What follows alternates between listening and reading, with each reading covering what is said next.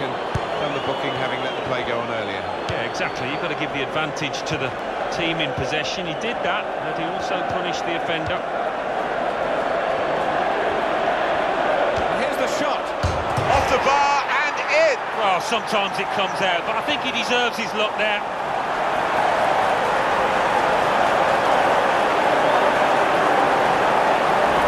Noticeable that the home supporters are trying to help the team in this situation. They're encouraged by the lead, but they're fearful perhaps that this team might lose it.